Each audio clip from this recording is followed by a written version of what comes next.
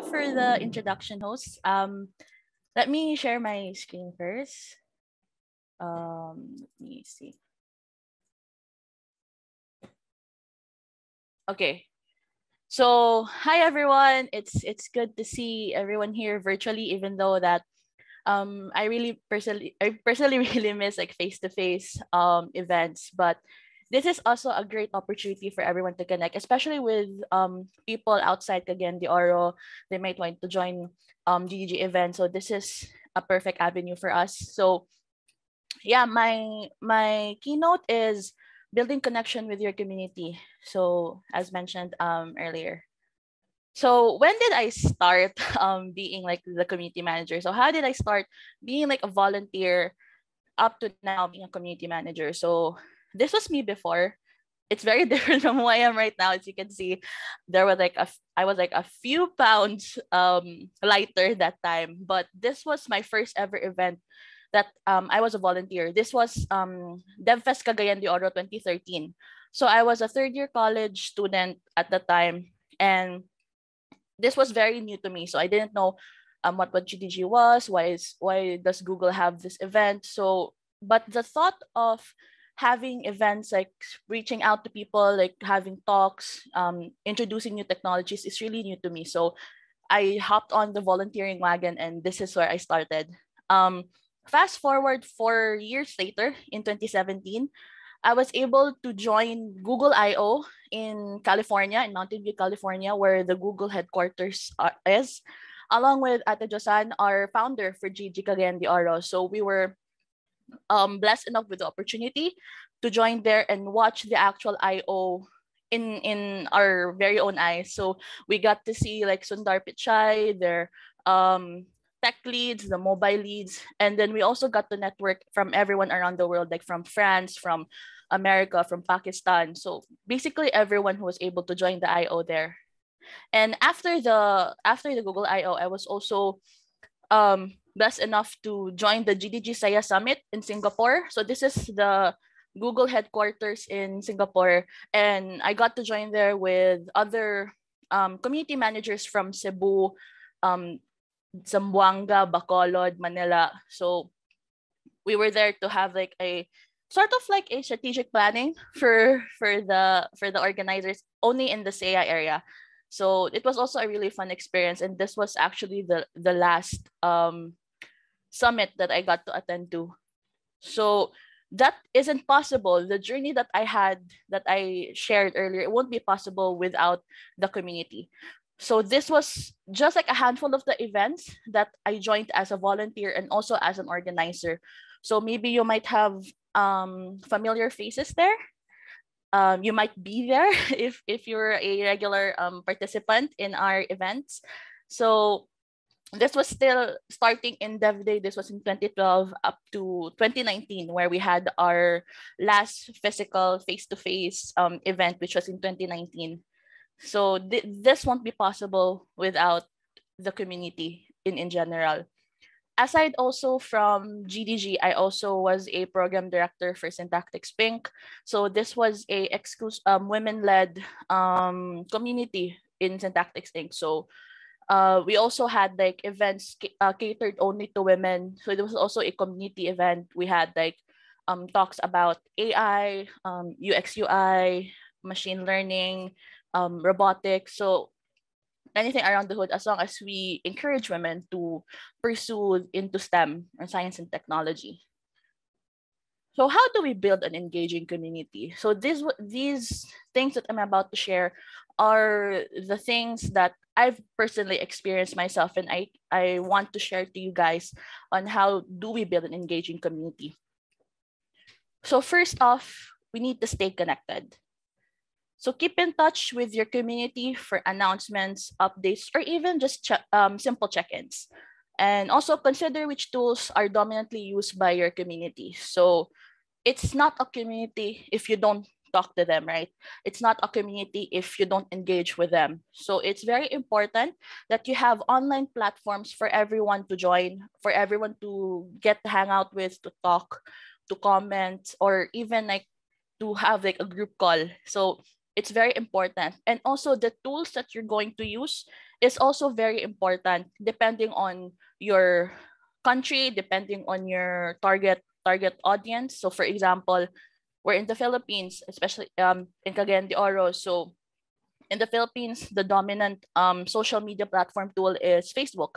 So it's very important that you also have a Facebook page for everyone to like, follow, and even like communicate with the organizers and also with the fellow members. So in GDG Cagayan de Oro, we have three tools or three platforms that you could join. So first off is Facebook. This is where we mainly announce DevFest, our past events, like check-ins, or even like updates in the Google ecosystem. So we post updates here. Next, we have Discord. If you're able to join our Discord community, we also post announcement there. You can also chat with fellow kadevs. That's what we call our members there, our kadevs. So you can also contact them. You could also chat with them there. There are also like various channels that you could have. There's also announcements, hiring ads, technical concerns. You could also ask there. And lastly, Bevy. So Bevy is quite new. This is like the official platform that the DevRel community at Google requires us to use.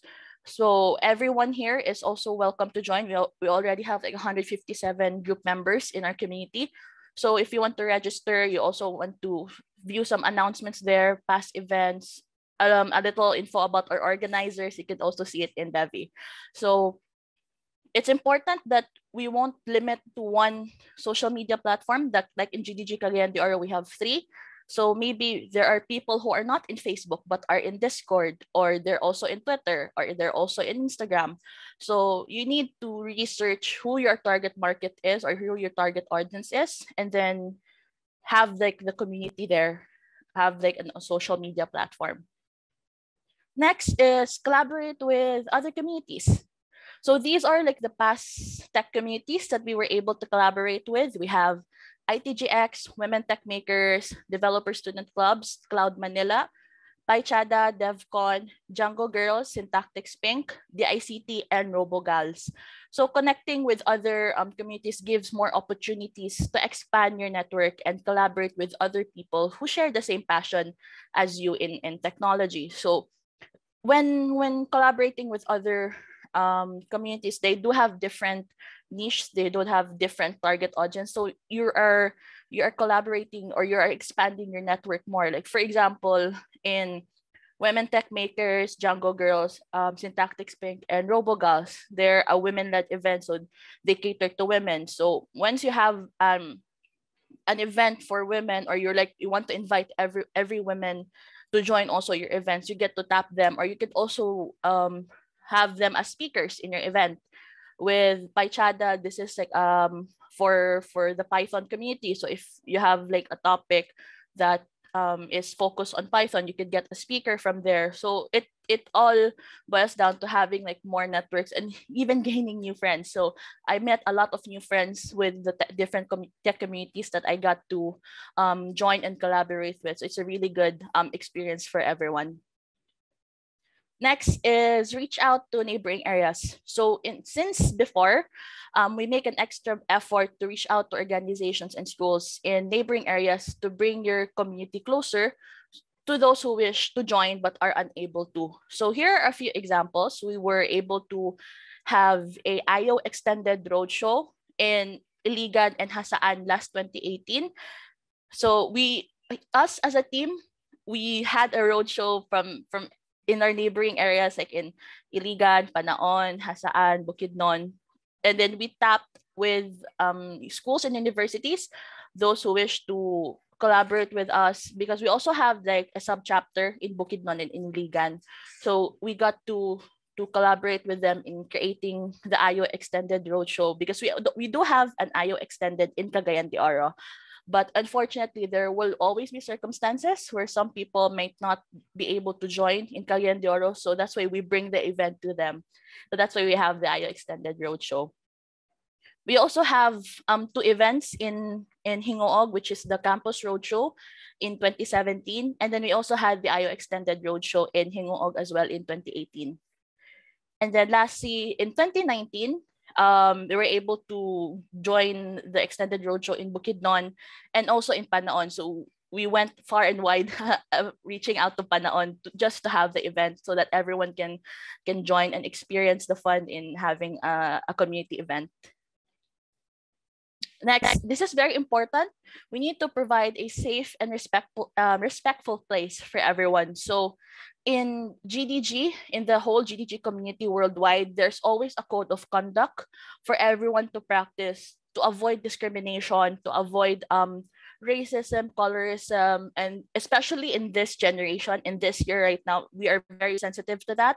And it's very important for us to make sure that everyone is welcome, make sure that everyone is safe, make sure that everyone is not offended by their race, by their color. So we do have our code of conduct as well. So this is from the GDG community code of conduct page. So we don't tolerate everyone who is discriminating by religion, appearance, age, race, military status, body size, age, gender expression. So if we see someone, especially in a face-to-face event or even in the virtual events, if we see someone that is disturbing or is offending anyone, automatically we kick them out of the community because we don't tolerate that kind of behavior.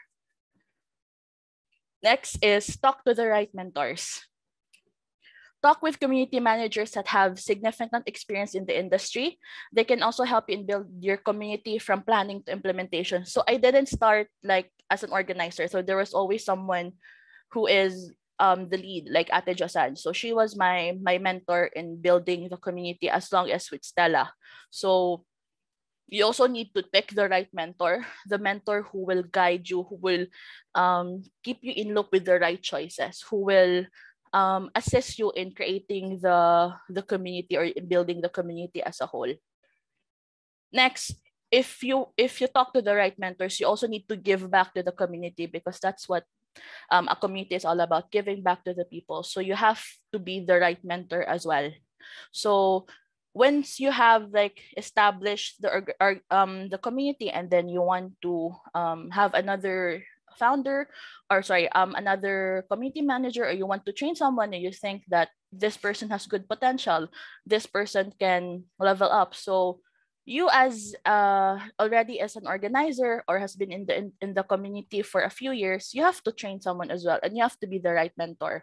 Or even let's say there's someone who approaches you and wants to create a community of their own. So be the right person that they can talk to, be the right person that can help them build their own community as well. So this is a quote from Bob Proctor. He's an author. A mentor is someone who sees more talent and ability within you than you see in yourself and helps bring it out of you. So being a mentor, you need to see the possibilities of the person, the ability of the person, and you can't just mentor everyone. So you have to see if this someone is committed, this person is patient and has the motivation to build this community, then be the right mentor for them. Next is be committed and be patient. The community tested us a lot of times already. There's always events that have like technical difficulties. There are last minute changes, last minute cancellations. So once you create a community, once you build a community, you have to you have to be committed and you have to be patient. There will also be times where there are people with different personalities that you need to adjust, especially if you're already the lead organizer or the lead member. And then there will also be times when you feel like giving up because building this community is hard. Building this community is impossible. There will be thoughts that will come into your mind like that. But you have to remember why you created the community in the first place. So if you're building the community with the right intentions, you want to help people, you want to reach out to people, you want to guide them in their careers. So it's all in the right mindset. Because if you have the perfect mindset, if you have the right mindset for building the community, then being committed and patient is not a problem at all. However, if you have like different intentions, if you have like bad intentions, then there might be something wrong that will go along the way. Next is always have a backup plan. So there are 26 letters in the alphabet. So you can have plan A, you could have plan B, you could also have to have plan Z. So especially in face-to-face events, there will always be challenges. Like there was one time where there was no electricity, there was another time where the speaker was late. There was also another time that there were creatives that or like designs or posters that weren't finished on time. So you need to create backup plans. Like, okay, what if this happens? What are we gonna do? What if there will be power interruption? What are we going to do? So it's best to always be prepared, because this is one thing that we've actually experienced for the past 8 years, 8 to 9 years. It's to always have a backup plan. Next is, of course, you need to listen to your community. So how do you listen to them? Request for feedback after every event in order for you to have a gauge as to how to improve your event. Keep your inbox open for requests and concerns. Maybe there might be questions or clarifications that your participants might have. So keep your inbox open and respond to them. Polls and surveys. So there was a few times before where we asked what kind of events or topics that you want us to have. So it's also important to have that. Raise urgent matters immediately. If there are things that needs to be addressed immediately, raise them before it gets worse, and practice empathy. So this is very important, that if someone feels bad or someone is having a hard time, especially when there are like code labs, if you see someone who is struggling, if you see someone who is having a hard time with their activity, so you have to be empathetic and help out them. So it's not a community if you don't listen to your community. So that's what building a great community is about, and building a connection with them. So this is last, but it's really not important. You have to give them freebies or swags as a token of appreciation for their support. Way before the start of GDG, there weren't much. We didn't give a lot, but it's important to have them, because it's also a way of saying thank you. It's also a way of saying I appreciate you for supporting the community, but this is not required. Okay, you don't need to pressure your community to have this. It only depends on the resources that you have. Even like giving a cup of coffee, or even like snacks, just even the little things, it does matter a lot to them, and people will appreciate you for that. So it all depends on even just like stickers, that's really okay for them. People will be really happy about that. So that's what's important, making the community happy and engaged. So it won't be perfect the first time. Even the first year, the DevFest 2013, the event that I first volunteered, I was reprimanded like big time. So it won't be perfect at the first time. So don't expect that everything will go smoothly in the at the first event you're going to organize, because there will be challenges, there will be realities along the way. But if you surround yourself with the right people, the right volunteers, the right organizers, it would be worthwhile. It would be a great journey, a great experience for you. Okay. So I'm just gonna end this talk with this quote that's been stuck with my head for a few weeks now.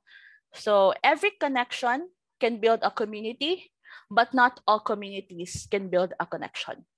So if you have a connection with a group of people, let's say co-developers who share like a same technology or have the same interests of work. So if you have this connection and you have this mindset to help other people, to share the word about this technology, you can build a community out of that. But if you create a community with a intention, like for yourself, like I just wanted to build a community so that I could pirate people, or um I could network people, I could like any intention that is not of the good side. So you won't build a connection out of that. Like you're just building a community for the sake of having a community. So that's not a good community to have, and it will most likely not um grow, or it would not stay long in the industry. So yeah, I want everyone also to keep this quote in mind. And once you build your own community, you have to keep in mind that you are with you are making it with good intentions, you are making it with the right people, you have a right mentor with them, and lastly, you have to be committed and patient in creating it. So yeah, that's pretty much it of my talk. I hope everyone had an idea, or has taken something from the talk that I had. And I'm very excited. Maybe there might be a new community emerging by the next year, or maybe we might have new volunteers that would join in our community. I'm really excited, and I'm looking forward to meeting everyone very soon. Okay, so thank you.